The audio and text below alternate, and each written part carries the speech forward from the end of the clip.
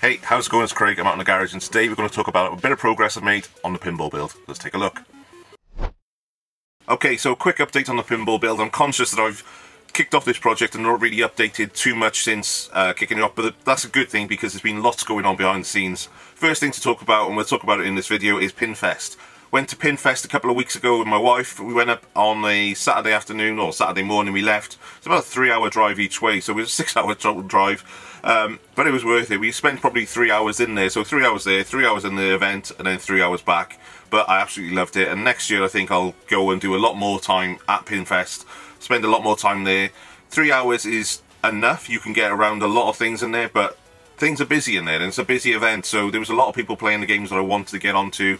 So a lot of things I didn't get onto that I wanted to, but I managed to get a lot of info from Pinfest around what I do like in pinball machines and what I don't like in pinball machines. So we'll talk about those in a little bit, because I think what I'll do is I'll show you a little bit of footage and I'll show you some of the things I do and do not like around different pinball machines. So yeah, it's pretty cool to go to an event like that, because you see so many pinball machines in one place that you never see in the wild, I suppose. It was just really cool to see so many people passionate about pinball machines and everything else. So yeah, that was cool. We'll talk about that in a bit. I picked up some parts. I got a bunch of parts off a seller on Pinball Info. I've also picked up a empty cabinet and a populated playfield, an older playfield off of another member on Pinball Info. I'll talk about those in a different video because there's so many parts that I picked up. I've not tested anything. They're used parts. They're going to need cleaning. They're going to need restoring, and some of them are just going to be junk, but other parts are going to be useful. So we'll go through that in a separate video, but I just wanted to start getting some parts in, so at some point I can get something onto a piece of wood and start getting things moving. So that's really cool. PCBs and hardware and things like that I've also started looking into, and I've sent off some PCB designs to China, so we'll do a separate video on that. I'll show you just a quick 3D overview of what we're doing. There's a teaser, but that's going to come in another video, and then I'm getting those boards sent to me from China, and yeah, they'll be really cool because I'll be able to populate those boards. I've got to buy all the components for them. We're going to do a build video on that just to get it all up and running. I've not found much information out there on YouTube about this project, but hopefully we'll be able to document it and help people in the future as well if they want to go this route. There are different routes around the hardware, so we'll talk about them in that video as well. So yeah, so lots of things going on in the background. So let's quickly talk about Pinfest. I think that is the one thing over the last couple of weeks that has really given me a bit of direction. It's taught me what I like in a pinball machine and what I don't like in a pinball machine. It was just really cool to see all those pinball machines everywhere. There was a real community there. Didn't get really involved. I didn't have a pint. Well, I had a pint with me and Kerry, but we didn't have a pint with anyone else. I didn't really introduce myself to people. I kept a little bit under the radar, to be totally honest, because it was my first time going to this event. Still pretty new in the pinball scene, so I'm not on the forums as much as a lot of other people. But I thought I'd just go take a look at the event, and I definitely want to go next year for maybe the whole weekend and see how we go up there and see if I can spend a little bit more time on the pinball machines. Never know, I might even have something that is barely it resembles a machine that I could take along as my homebrew build at the time. So let's talk about some of the things we learned there. I'll show you some footage first. It is filmed on my phone, so apologies. I forgot to take a camera with me, so I filmed it on my phone, and some of the LED lights and that blur out some of the playfields, which is a bit of a pain. But there's enough good footage in there just to show you the scale of the Pinfest and what it looked like. Cool.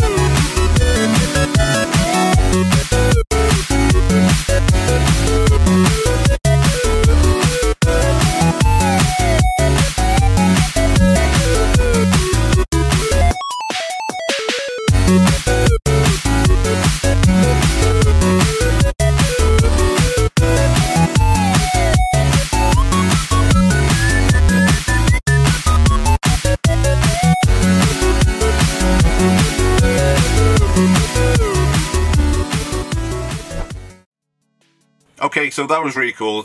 Just some quick footage of Pinfest just to show you the scale and everything of it. I'm going to Blackpool Game Expo in a couple of weeks' time as well, and I'm going to be filming up there, and I know there's going to be 10-15 machines there, so I'll do some footage at Play Expo in Blackpool as well in a couple of weeks' time. But yeah, I learned a lot from this trip, so I've got a couple of notes on my phone. So one thing I realised is I like an electronic plunger, so I don't want a manual plunger. I feel that, yes, it's traditional and it's a really nice feel, so you can do a soft plunge or a hard plunge to do different skill shots and things like that. But I like the pace and the energy of an electronic plunger. I'll show you some shots, and my Getaway has got an electronic plunger and it's got the gear shifter on there as the plunger.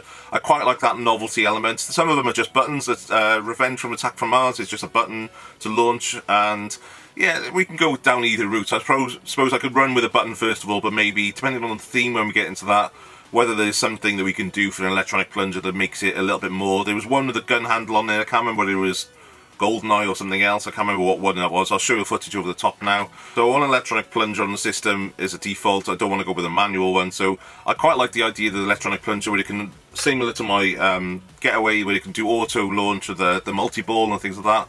I quite like that feature, so I want to go with that in the future as part of my build. The pace of a machine is really important to me, so the pace and the flow and everything else. I know there's different designers of different pinball machines that people talk about. My machine is a Steve Ritchie machine. It's known as a bit of a fan layout where there's lots of loops and things like that, and it's very typical for a Steve Ritchie layout. Absolutely love the way that my Getaway runs. It's very smooth and fast. It's a nice flowing machine. I quite like that. But I do want some difficult, more tricky shots in there as well, so I don't want everything just to be left and right flipper. I want something to come off of a different angle, different ramps and different targets to be hit. Playing things like Revenge from Attack from Mars, where you've got to use the ramp to hit the back targets and things like that. I really like those kinds of things as well, so we'll have a look at whether something like that is possible in this build as well. I don't want to go too far and make it too busy in there, but if I can get it enough that there's a bit of variety and a bit of a challenge as well. I want it to be challenging for the better players. I want it probably to be too hard for me. I'm not a great player of pinball, but I want this machine to be something that somebody wants to play. So if you're a competitive player, you want to be able to play this because you want to be able to do that shot, or you want to be able to do that level mode or whatever else it is on there. So I want this machine to be competitive enough that people want to play it. So things like Total Nuclear Annihilation, that looked like it was a competitive type of game. It had enough shots with that ball lock and things like that in there that I think is a really interesting way of taking a game forward and making it a little bit more progressive for people that want to play serious pinball. Next thing I want to talk about is up kickers and ramps and those kinds of things. I love the movement of up kickers, ramps, wireforms. For those that don't know, this is an up kicker. So basically, the ball will come into some kind of trough or hole, and then this will kick the ball up and literally fly the ball in the air. That can either go onto a wireform, so the metal wireforms that take the ball to another part of the playfield, or it can go to just another level. It can go up to another playfield or something else. So I do like the idea of having an up kicker in there, so I bought one of those. This is a second-hand up kicker, so we're going to have a look at using one of these, at least one of these. We'll have a look at whether we want to build in multiple. We'll have a look at the ideas around that as well. I like some ideas around ramps, and I don't want too many ramps in there. I think too many ramps is going to spoil the playfield and spoil the movement of it, but I do want some kind of ramps. Whitewater I played at Pinfest, I didn't get any footage of it, but that's got a ramp on the left hand side that you go up, and then it's like almost like a roller coaster type of ramp on the left hand side. That's pretty cool. I think that even comes into, is it on the bottom right hand side where there's like almost like a whirlpool ramp as well, so it goes up a ramp, comes down, and then the ball rolls around and then falls out onto the playfield. Those kinds of things I think are really cool and interesting, but they've got to have a purpose for me. I don't want to just build loads of ramps and things in there just for the sake of it. So we're going to have a look at those step by step of what we want to include. The next thing I noticed at Pinfest I really like the idea of, and it's been used in pinball for years, is a magnet. And magnets have been used in games such as like Dracula, where they move the ball across the playfield. But also in newer games where it picks up the balls, or even in the case of Super Hoop, which I played at the Pinfest, was a really cool game. That uses the ball to hold it, and then you can shoot for the basket in a basketball type setup. Really cool game. I can't remember the producers' names of that, but I'll put it over the top of the screen now. There's a really nice new build, and I think it's fairly low cost to buy. Is a brand new cabinet, which is pretty cool.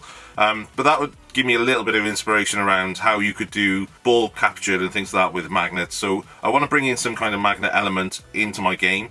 I don't know how they work, where and what you do with them to make them work on the playfield, so we're going to have to research that and have a look into it in the future. But I think a magnet element will be pretty cool to do some kind of multi-ball or some kind of lock. So we're going to have a look at buying the parts and keeping that in mind ready for the future build as well, because that's one thing I really want to include, is some kind of magnet element in there. Next up was light colour, not too dark on the playfield. So there were some amazing games there, and they absolutely look lovely with the LED lights and everything in them. But I think if a game in the playfield is too dark, it makes it feel almost enclosed a little bit, and I like my games to be a little bit more brighter, lighter, open. So I think when I get down to the theming and the artwork and everything, I'm going to have to make sure that I keep it fairly bright. And I think that's my aim when I'm getting into Photoshop and designing things way into the project. It's going to be a while yet, but that's one of the things I want to do, is make sure I keep it fairly light. It's fairly colourful. I don't want it too colourful. I don't want it looking like a bloody neon disco. It's got to look something that I'm really comfortable with playing. I think nice natural tones, greys, whites, reds, depending on what the theme is. We'll get into that a little bit later on, but the colour of it, I think if a playfield and the surroundings are too dark, the LEDs glow even more, and it can look really cool. But at the same time, for me personally, I think the lighter looking playfields is where I really enjoy playing the game and seeing where the ball is and what is going on. I don't want anything to be hidden and dark. That's another thing I learned at Pinfest, was second level playfields, so upper playfields. Some of them have got playfields that cover maybe 50% of the playfield, and to me the ball is lost for a lot of the time. If you hit the ball up there and there's pop bumpers underneath there and things, the ball is getting bounced around underneath that second playfield, and it's a little bit lost of purpose for me, because you're just waiting for it to come down. You're not doing anything. You're waiting for the ball. Your points are racking up, but you don't really know what's going on. And that kind of feel was not what I wanted to go for. I don't mind the second level playfield, but I want to keep it fairly simple. But we'll have a look at that when we get into the design of the game later on. But yeah, second playfields, I don't want it to cover too much of the playfield either. I want everything to be visible as much as possible. So that was another thing I learned at Pinfest. A couple of other things I noticed I didn't like at Pinfest was a non-standard lower third. So the Italian bottom, I think it's called, everyone likes an Italian bottom. That is where you've got the slings, in lanes and out lanes, and the flippers in the standard position. I think that is kind of standard for pinball. I want to make sure I'm sticking to that. There was one game, I think it was called Goldwing, which is like a Top Gun rip-off. If you look at it, I'll show you the video over the top of here now. It's definitely a Top Gun rip-off, but that had 3 flippers down the bottom, and it was just confusing what was going on. I didn't really know why that one on the third was there. I'm sure it makes sense when you play it a little bit more, but to me, I just want to know that I can get onto a game and I know that those 2 flippers down the bottom are my core. Then I've got other flippers or other movement items further up that I can control if I need to. The other thing I like is just standard 2 buttons on the side. I know some games have got like multiple buttons and things like that. It's too complex. I just want to keep the standard gameplay of a pinball machine as a pinball machine. I don't want to be able to have to do second buttons for second flippers and things like that. I want those 2 buttons to control the main 2 flippers first of all, and then any other mechanisms that are needed throughout the game for other ramps and other shots and things. I like that kind of simplicity of basic pinball etiquette that should be, I think, is part of most games anyway, but I think let's keep with that and keep it fairly standard. I know there's some items that we can do. People have done some nice creative things with pop bumpers lower down and things like that rather than slings. We can look at that, and I think that's an option as well, but I think keeping those flippers in the standard position is one thing that's really important to me, and I want to keep that kind of pinball etiquette going in my build as I progress with this as well. So let's keep with that. The other thing I want to say is a massive shout out to the Pinball Amigos who were there, and I didn't meet them, but they're 2 machines they had there. They had the Minions one and the Crazy Mansion, I think it's called. They looked amazing. I didn't play them. I don't think they were operational when I was there. I think the guys were away from them at the time, and I think they either chose to disable them. I don't think somebody broke them. I think they chose to disable them to take the balls out or something. But you couldn't play them at the time, but I think people were playing them throughout the Pinfest. They look really cool. So Crazy Mansion, I think it's called, it's a display piece in itself. It's absolutely stunning. The movement and everything else on there, the projection onto the glass and things like that as well. Or was it lower playfield glass? I can't remember what the setup they've got, but have a look at their project. I'll put a link to their channel below in the description, just so you can have a look at their builds, because they are taking homebrew to the next level. I think they come from the Netherlands as well, and they've travelled all the way over to to the UK for the Pinfest, which was really cool. The other homebrew there to mention was Phil Dixon's Forbidden Planet. Absolutely amazing setup. He did a really great job on that, and I know he's still working on it. While I was there, I was chatting to Phil. Really nice guy. Gave me a couple of bits of advice, and yeah, he had the playfield up and he was showing me different things in there. Things have progressed since he started that project. He started that quite a while ago, and I think he was suggesting that he'd take a slightly different route now if he was to do it again. But I know Phil's worked on a lot of different projects over the past, and with some pinball producers and manufacturers and things as well. So really knowledgeable guy, and really nice to chat with him. One of the things that somebody has said on the forum is not to run before a walk, and to consider going a retheme route. And there was a really nice Aladdin retheme there as well. Somebody did an absolute stunning job of retheming this cabinet. They rethemed this game. Was it Arabian Nights originally? I'm not sure, but they've rethemed it. Put Aladdin, the Will Smith movie. Not my personal choice, but obviously it means something to them. They've rethemed it and they put in models and they've done the graphics and everything else. And it looked really cool. It looked like a pro machine. It didn't look like something that somebody's done in their house. I understand the concept of doing a retheme rather than a build from scratch, but to me, if I'm going to do a retheme, I'm going to have to buy a machine, and I'm limited to the ramps and everything else that is there. I want something that I can really build and make my own. I'm not scared of doing the hardware, I'm not scared of doing the software or the graphic design. I'm going to get into everything. It's going to take me a while, and maybe there will be points along the journey where I'll be thinking, why didn't I just do a retheme and get on with it? I could have rethemed my Getaway. It probably would have been a little bit of sacrilege, but I could have rethemed that, put a Mission Pinball setup in there and got a big screen on there and made it like a 2.0 version. But I want to get into everything myself. I really want to get into the detail. I'm quite stubborn and I'm quite ambitious when I get into these things, and hopefully you can join me on this journey, because I will get there eventually, and I don't think it's going to take me multiple years. I think it's 12 months is my target to get something really playable, and I hope I can get there in 12 months time, just to something that's playable and looks pretty cool. But I do really appreciate the advice off the forums, because yeah, you guys have been doing this for a lot longer than I know. I have, and I really don't know the detail of what I'm getting into in some instances, but I've researched and researched everything. The woodwork side of things is not going to scare me. I found a maker hack place in Cardiff, which is about 10 miles away from me, that's got a CNC machine that I can use. It's got loads of equipment there as well, so woodworking equipment, laser cutters and everything else. So that's really positive to me. I think I've got now my garage where I can do a lot of the work. I can program remotely on my laptop or my PC behind me, so I can do the Vision Pinball stuff there. And I've got a separate place now where I can hopefully get involved in the community there and get some support on getting the CNC and everything else done. So yeah, I think that 12 months is really ambitious, but I think I can get it to a working playfield in 12 months time. Probably 11 months time if I'm going to try and get it to Pinfest next year. But let's see how it goes, see what the progress is, and maybe it's going to take me 12 months plus, but I'm really keen to get on with it and see where we can get to next. And one final thing I learned from Pinfest is don't go too far with the gimmicks. There's some games there that have just got too much moving on there, too much going on. There was one really cool game, but I wouldn't want it in my collection, called Orbiter 1. Really lovely game, and I'm guessing it's fairly unique because the playfield is almost like a bowl, and the ball just moves around and floats everywhere. It was really fun to play, and me and Kerry played on it for quite a bit, but I don't think it was a game that I would want in my collection. It's probably really expensive, a really rare, really nice piece of kit, and we played it a lot and had some fun with it, but I think long term it wouldn't be the game for me. But that was just another example of something that looked really cool, but I think sometimes if you go too far with a playfield or too far with the mechanisms in there, it can get a little bit too far and take it away from the enjoyment. I want this to be a fun game that anyone can play, whether you're just literally double flipping and first time you ever played a pinball machine, or whether you're a competitive player. I want it to play equally as fun. Something a bit like Deadpool, Godzilla, Jurassic Park, those kinds of new eras. I know I'm aiming high at this, but I want it to feel like those new era games where somebody that goes into a pub and there's a pinball machine there that hasn't played one for years could stick a pound in and have a go on it. Or if you're really good at pinball, you can get into the detailed gameplay and get into the real level by level progress and things that you do on those games.